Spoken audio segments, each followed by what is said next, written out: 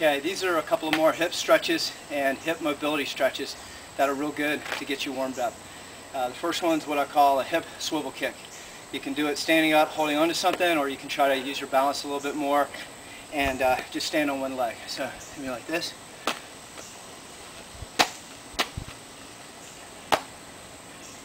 Takes a minute to get adjusted with your balance. Really good exercise. Kick, swivel. Okay, switch legs. Kick, kick, kick, swivel, kick, swivel, kick, swivel, kick, swivel. The other one is a standing hip swivel kick. Okay, so you're going to go side to side, so it's a side to side kick. A little bit of balance involved there too.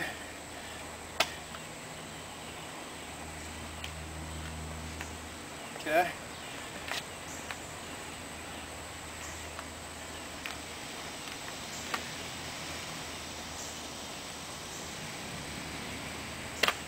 Okay, and the last one that we have here is, that's it.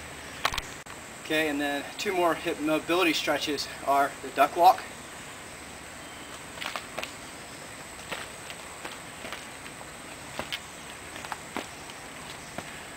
And backwards.